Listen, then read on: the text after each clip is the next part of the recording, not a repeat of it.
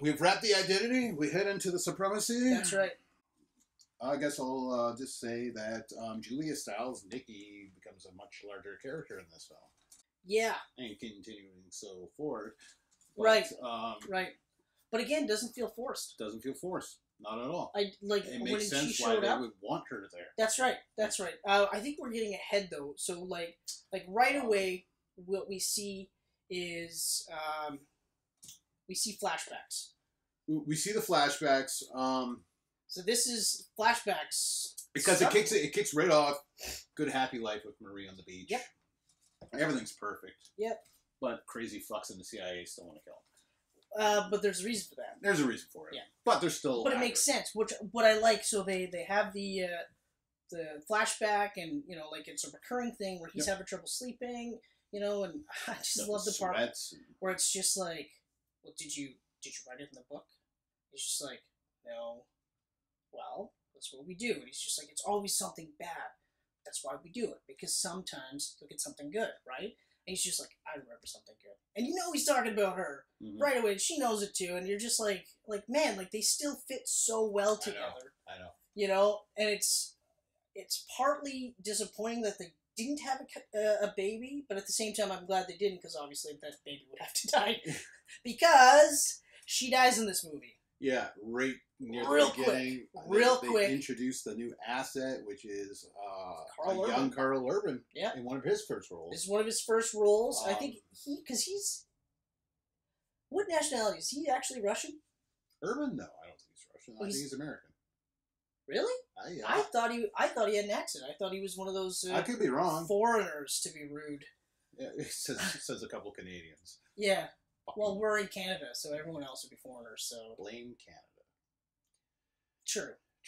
Well, okay, but before but he's playing killed, a Russian in this, so the Russian before she gets killed, though, there's a operation that the CIA is doing, and it gets fucked up royally, and all of it is blamed on Jason Bourne. So that's why they start looking for Bourne again. Right. Because the guy... Carl Urban's character, I wish I remembered his name. He has a weird, I don't think I remember. Some sort of Russian-sounding name. Yeah. But anyway, he's the guy that messes up the initial mission in the first place and pins it on Bourne. And of course, he's got to go kill Bourne because he's got to tie it off. They love saying that too, by the way. We got to tie this off. Yeah. And that's the impetus for this movie. So she gets killed by the asset, and I love the scene, but I also hate the scene because you saw it coming and it made it better.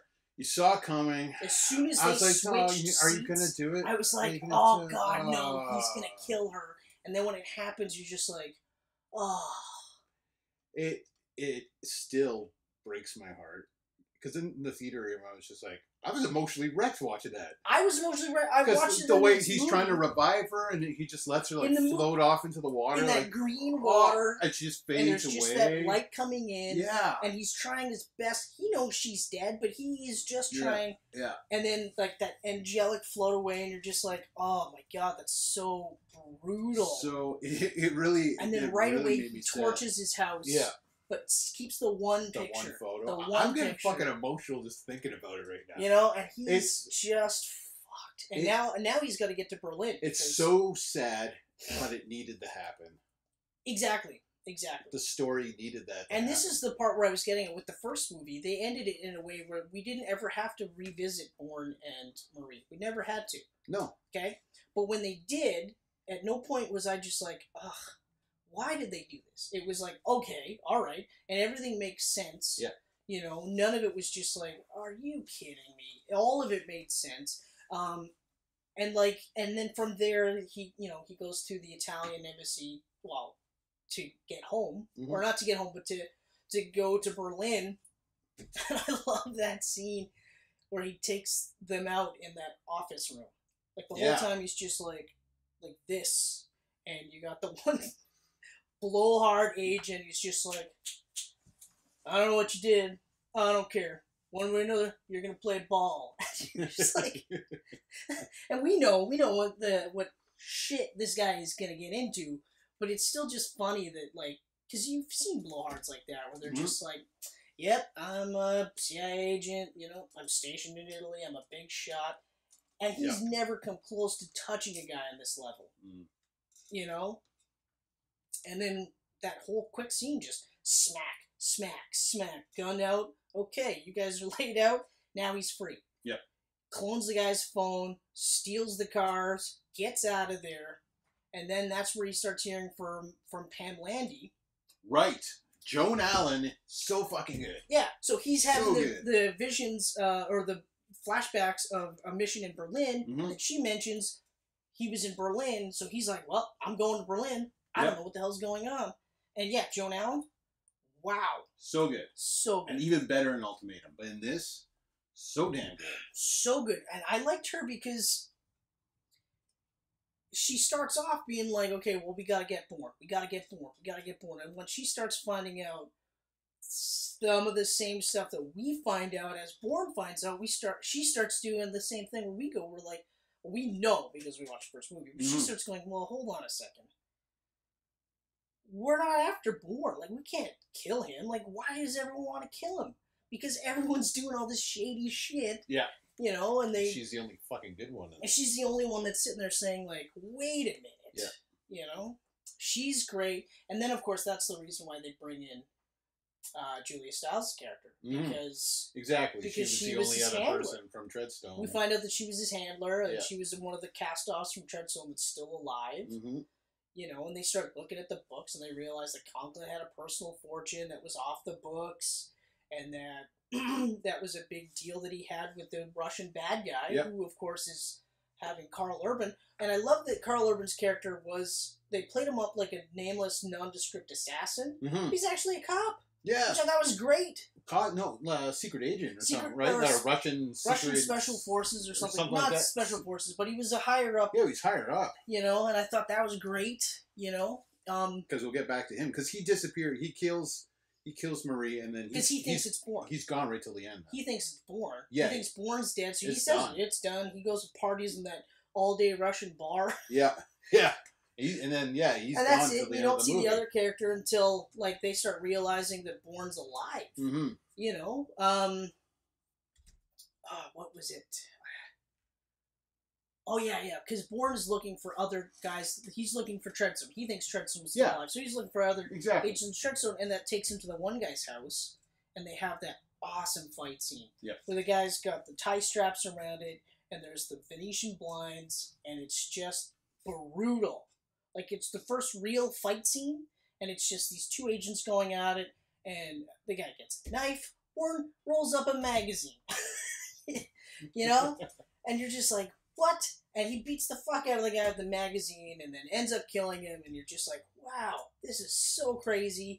You know? The fight scenes are definitely dialed up, and the hand cam, the shaky hand cam, I think, really adds to the frenetic pace of these fights. It does. 100%. You know, and like I said too, like when we're talking about identity, I like that because it's all hand cam for the most part. You know, like you're brought more in closer to him, so you're feeling how crazy it is that this guy's like, well, I have flashbacks about Berlin. Mm-hmm. You're talking that I was in Berlin and I did all these things, but hold on a second, this doesn't make any sense. And now they're trying to rectify it, and of course, people are trying to kill him. Yeah. You know. And the interesting thing is the swears. There's actually swears in these movies. Only in the first two. Mm-hmm. Like in the first one, he says, fuck it, and tells her, I don't remember anything for the last 2 weeks, right? Up until the last 2 weeks. But then in this one, when he's kidnapped Julia Stiles' character, and he's got her by the gun, and he actually drops the F-bomb again. I remember, like, being surprised by this, because generally you're like, well, you're allowed one fuck for every PG-13 movie. Oh, I did not know that. That's a rule. You're allowed one fuck. They certainly made it happen. You have two in there, it's restricted. Ah, okay. So they it's a very weird rule. But hence why Wolverine was able to say fuck in a lot of the X-Men movies. Okay. All right. Yeah. Okay. So, I don't want to get too scatterbrained on this one, but, like, I love that fight scene in the guy's house. Yeah. You know, because it's brutal, but it's awesome because he has the magazine, and then they end up using the power cord to choke him out. Mm-hmm. And what I also really liked was that it felt like Bourne could lose at any point in time. Yeah. You know? And then at the end, they have the scene where he's washing his hands and stuff.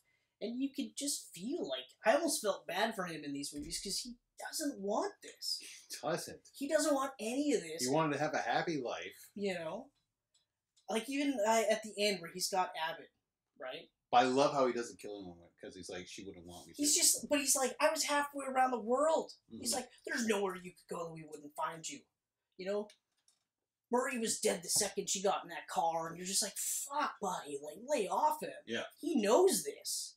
He tried his best to just live that. And then, of course, it's the tape recording, right? And he's just like, she wouldn't want me to. And I love the look on Abbott's face where he's like this, and then he just, fuck, like, head down. He's like, son of a bitch. So, so many great scenes in this movie, too. Like, that fight scene was great, but I even love the scene where he's got the sniper scope. Yeah. Oh, yeah. You know, and he says, like, there was a girl in Paris. I want that girl. And they're just like, I don't know what you're talking about. Shouldn't be too hard to find her. She's right beside you. I know. They're all like, what? What? Look out the window. He's watching us. You know? And, yeah. And then that whole scene where, like, he, again, like, just so good at reading the scene, evading everybody. Like, you know. Yep. I find, like, this one is a bit more believable, too. There isn't too many parts in this movie where I was just like, what? It's way more believable. What? Way more. You know, like, even the car chase scene. So good. That car chase is epic. It is so fucking awesome. Epic. When he's up on the rail getting pushed and he grabs that seatbelt and just holds on. Yeah. So, man. Like, so great. And then, like, he's got the guy, and Carl Urban character dies. Mm-hmm. You know, and you could just, like, again, he's just like, ugh.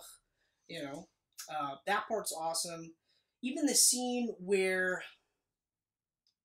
No, it's right after that scene, actually, because then now they're after him. Right. And he goes to the train yard. Yeah. Like, to catch the train, and that's probably, out of the entire series, the train scene... Actually, that and the Waterloo Station in Ultimatum. Those are probably the two closest, like, side-by-side scenes where I think it'll just totally encapsulate Bourne so perfectly. So he goes to the train, and they're coming for him. Mm-hmm. And he just, like, he looks at the schedule, looks at his watch, books her, chases them. Like, they all chase him through this train station. He jumps off the bridge, onto the boat. Yeah. Fucks his leg up, hooks to the bridge, climbs back up, and everyone's just like, what the hell is he doing? All just so we can get back on the train and totally deke everyone out. Like, it's so perfect because it's ridiculously intelligent. Yeah. That he was, and also physically impressive that he was able to do it. And all he did was looked at the time, looked at his watch, and then deked everyone out. And it's just amazing. Like, it's just awesome. So yeah, he's always that one step ahead. Like, he can see, like, how everything's going to play out. Exactly.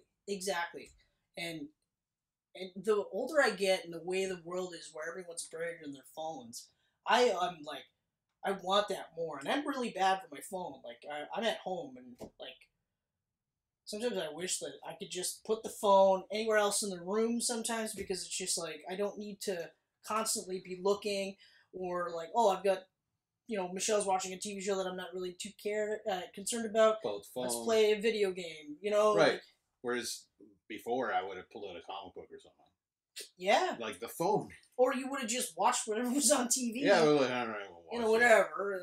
But I find that my attention span is shitty now compared to what I actually have to, like, I've been thinking, like, more and more, I'm like, okay, like, and, oh, by the way, I'm wearing black and blue Bourne colors. That's what I did. Right. That's what I did. Very nice. Yeah. I was like, I don't know what to wear. I wore a Turbo Kid shirt. It's got nothing to do with Bourne. Nothing wrong with that. I have a black muscle top, but I'm not as chiseled as Bourne. And I'm a little more hairier than him. I'm not either. Yeah, but you're not wearing a muscle top. No, that's right. I'm not wearing a muscle top. I need some flappy arm hair. But yeah, so like the guy just totally reads every surrounding perfectly and just it manages to get out. But the other thing I do like though is that they always play it like there's the possibility that he might not get out. Even though like we're geared, we know the hero's gonna get out, there's always that half a second it doubt. Like in the car chase scene, you're just like, up until he does the like the seatbelt thing, you're thinking like, I don't know how he's gonna get out of this. Maybe he won't. Then he does, right?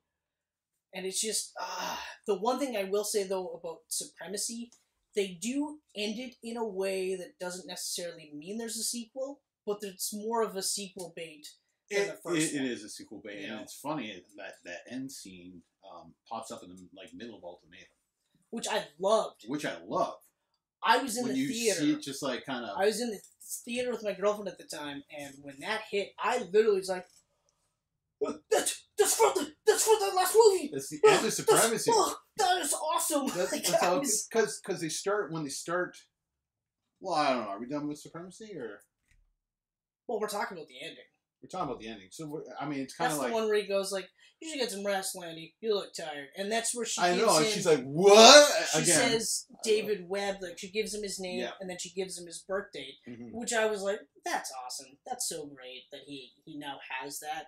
Real quick though, one of the things that really bothers me about the books is they play the David Webb aspect and Jason Bourne aspects as almost separate personalities. Oh. So he's David Webb when he's teaching or when he's not in a mission, but then a bullet will miss his head and all of a sudden he shifts into Jason Bourne. And I remember just a couple of times I come across it in... because I occasionally I try to read the books again, just because, there's so many of them. But every time it gets to that point, I'm just like, I go back to the books, or the movie, where I'm just like, I like that it's a part of him. Like the Bourne thing, I don't think he could ever really truly be David Webb now because of where he's at. But I do like that she gave him the name. But I like that it's just who he is now. There's no separate identities, Right. Or mentalities or personalities or whatever you want to call it, But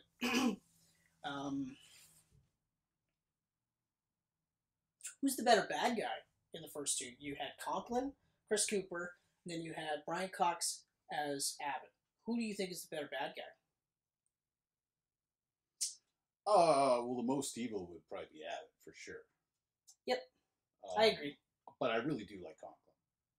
I like Conklin, but I have a soft spot. I think a lot of it has to do with Chris Cooper playing Conklin. If it was another actor, I don't know if I would enjoy the role as much. But I don't know if he would have been as good, though. Exactly. Because I really like Chris Cooper. Yeah. He was in that movie. What's that movie? Traitor?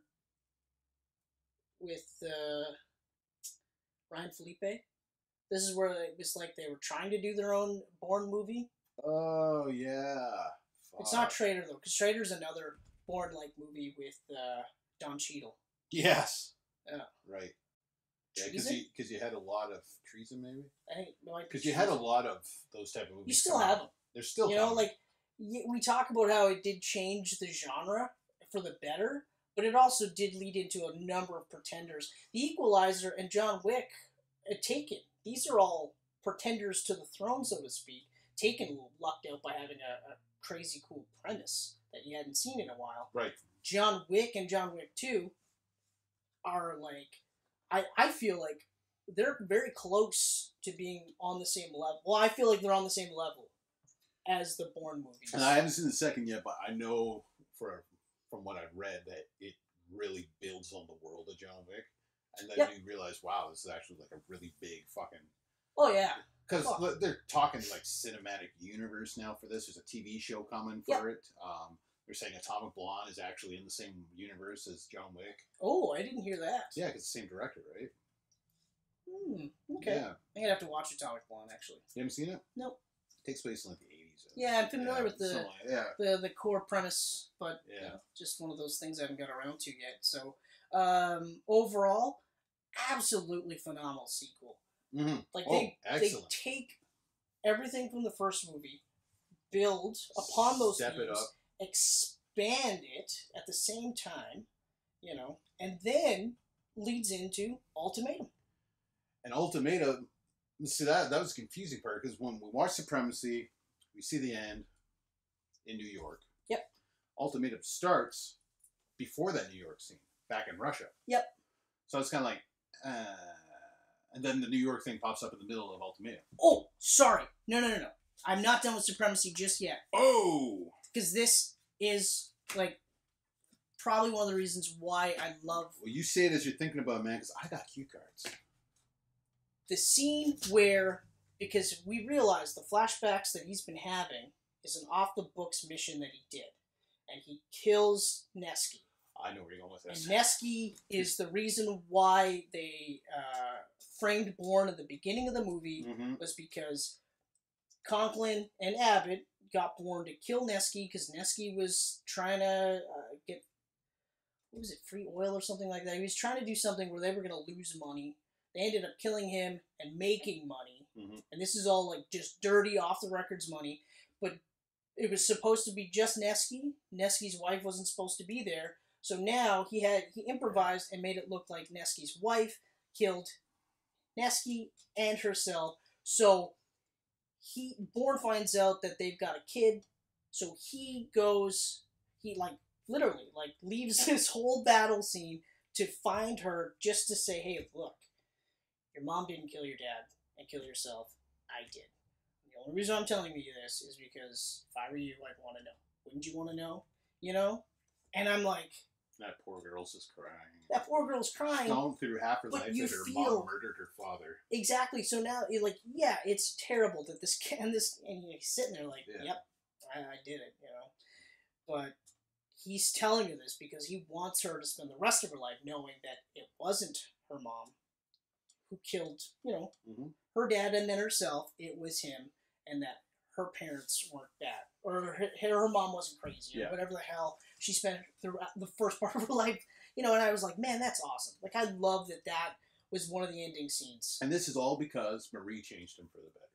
Exactly. Like, I think that if it wasn't for Marie, he would have went through the first movie, and then I think he would have just probably went into hiding. He wouldn't have had that however long, 2 years. 2 years, yeah. Of a life with her, And yeah, I honestly don't think he would have went that extra step to say, hey, look, this is just so you know. Yeah. So 2 years of happiness and they took it away from him. Yeah. And then you just fucking root for him. Is that what you thought I was talking about when I was going into this? Oh yeah, Nesky. As soon as you started, I was like, oh, the whole reason he was in Russia. Yeah, the whole reason. Girl. Just so great. So great. And it's, again, one of those things where you're just like, man, yeah, he was a bad dude, but he's not anymore. He's not that guy anymore. He's something different. Yeah. And that was awesome. Yeah. Definitely redeeming himself. Yeah.